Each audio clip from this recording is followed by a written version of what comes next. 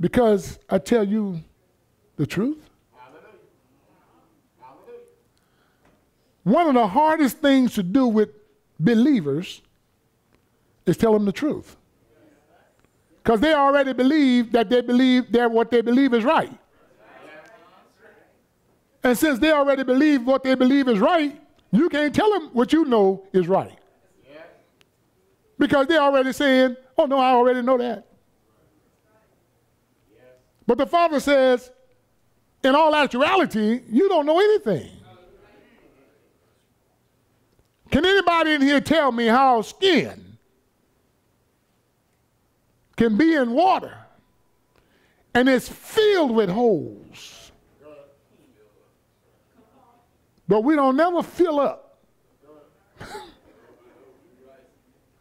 but we in this water? I have yet to understand that. I can't understand how a little mixture of sperm and an egg makes a body on the inside that's growing teeth and bone and hair and come out looking like me. And we think we know something? The only thing we can even come close to saying we know is that he gave us a word that begin our understanding. And we fight about that. That's why we got 3,500 plus denominations in the world today. I said 3,500. And still growing. Because everybody think they're right, but they got a scripture for that says in Proverbs 14:12, there is a way that seems right. See, it seems right because it makes me feel good. But it don't seem right to you because it don't make you feel good, like it makes me feel good. So what I'm saying is right, and what you're saying is wrong, and everybody pointing fingers at each other. And the Father said, if y'all keep biting on one another and devouring one another, pretty soon you will have nothing. We still together, right? Okay, we made a lot of noise for the praise.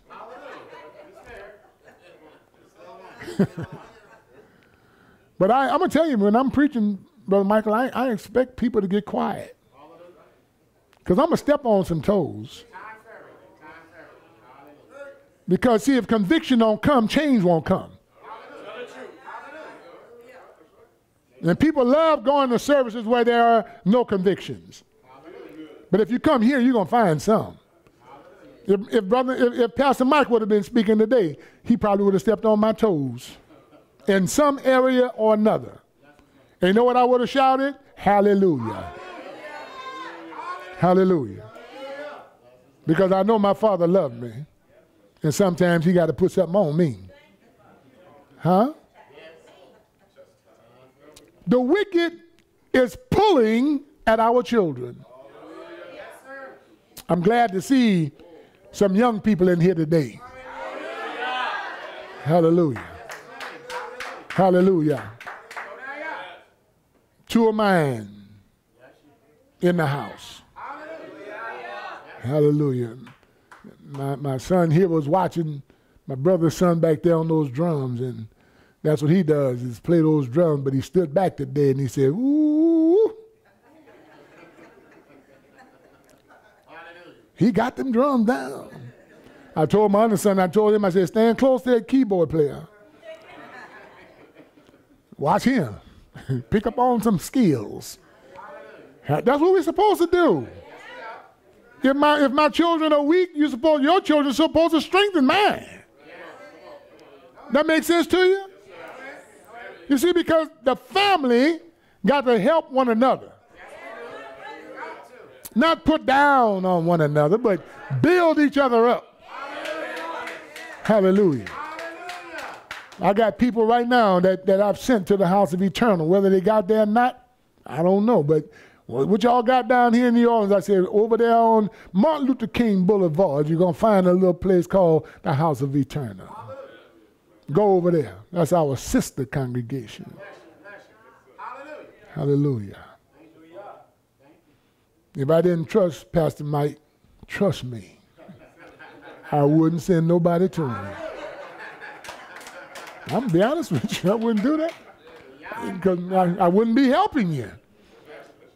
I'd be hurting you to send you to a place I don't want to go. Hallelujah. I'll get my check from you later.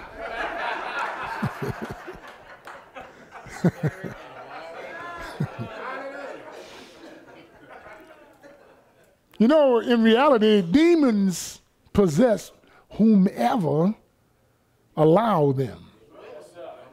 We were discussing Isaiah when that was last night. Yeah, Rev Shabbat. We were discussing the book of Isaiah. I'm trying to teach the whole book. It's 66 chapters, like it's got 66 books. And I want everybody to understand that everything you find in Isaiah, you can find throughout the scriptures. But those things must be improvised on so we can get a clear understanding. But when the demons possess people, they're not really going into a place that they're not wanted. The door is open. The invitation been sent. Because you're already born into a devilish evil world. Right? So when you open the door, of course they're coming in. The only way we are not, wait, hold on. Thank you, Father. Let me back up. The Father said, I told you 35, you're going 45, slow down. When you look at the story, we were possessed a long time ago. Oh, I knew we weren't going to get no shouting out of that. But when you was out there in them streets, shaking it down to the ground, dropping it like it's hot, mini skirting down and tight pants and shirts out, and you want to show your little chest hair and all that, you know, and guzzling and smoking and doing your thing, a demon was in you, using you. And you allowed him because you felt good.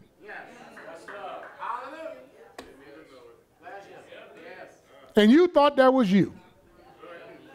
And didn't know that demon was using you. And when somebody came to point out the fact that the demon was using you, you cussed them out. Well, I'm talking to somebody. Yeah, you cussed them out. I did. I ain't gonna lie, I did. I had some choice words. I was an ex-sailor. I'll tell you something right there. I invented some of them words. But the point is, we had demons in us then. And the only time they started evacuating this house is when he started dealing with me with his word. Somebody needs some evacuation going on today? See, the more word you get in you, the less space demons can reside. So if you can just get some more word in you, the demon's going to run out of you. Because light and darkness cannot dwell in the same place. Can't serve two masters. Can't do that. You're going to serve one, love one, and hate the other. We admonish the Father and we go before him and we tell him how much we love him. The question is, do we really love him? John 14:15 says, if you love me, if you, show me that you do. Keep what I said you can keep. Live like I said you can live. And I'm going to bless you like I said I'm going to bless you. But if you refuse to obey me, I'm going to curse you like I said I'm going to curse you. See, a lot of folks don't understand Deuteronomy 28 is for us. It's why we've been in these situations for so long.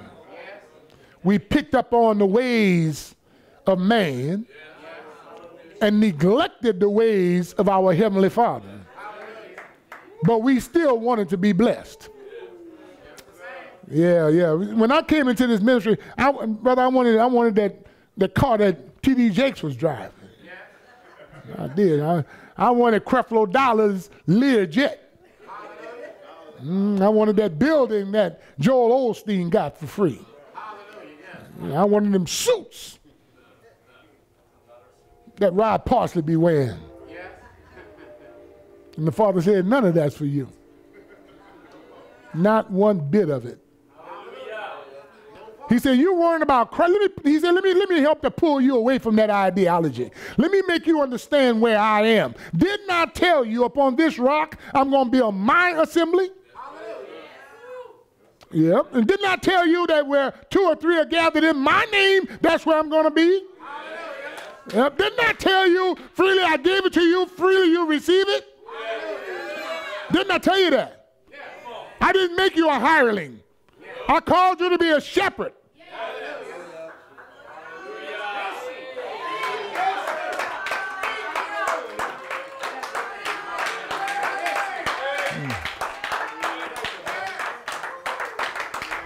See, with this crowd, Brother Mike, I'm really holding back, trying to hold my Baptist side down.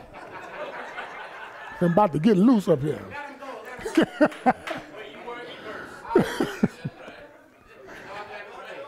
I'm really I got to get through these words the Father then gave me. I can't interject Isaac in there. You see, but we got to understand that we were full of demonology. But the chains that was on us, because people chained us up when we was in our demon state. You can't go here, you don't want you there, and you ain't no good, and you're just evil from the core, and they wrap you up in all these chains. Oh, but when the Spirit of Yah came,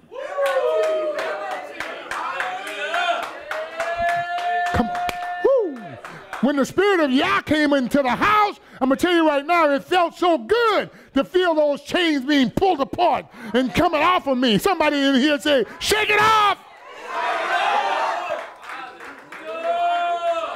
Hallelujah. Brother Ken, I used to sit in the sanctuary and couldn't lift my hands like this. I couldn't yell, oh, hallelujah. I didn't do none of that. I just sat like this. Ooh, just sitting down like that. And then I saw a little short man, Don Simmons, never get his name. Every time the preacher said somebody, ooh, he was all over the pulpit. And I was sitting up in church, high as Georgia pines.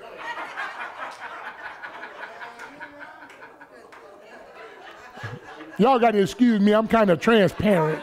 You understand? I went there with the wrong intentions in the first place. I did, I knew 2 things was going on over there. First, they had food because it was doing Thanksgiving time. I needed my munchies satisfied. The second thing was they had women in the choir.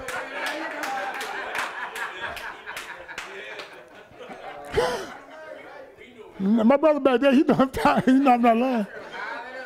So I'm sitting in church with my shades on, and I'm just scoping out the choir stand and waiting for the food. Until I saw that little man running up and down the pulpit, screaming and hollering. Wow! And I said to myself, I got baptized at 7 years old, and I'm ashamed to do that. I took my shades off, put them in my pocket. My high came down. So he kept, Brother Dewey kept on preaching.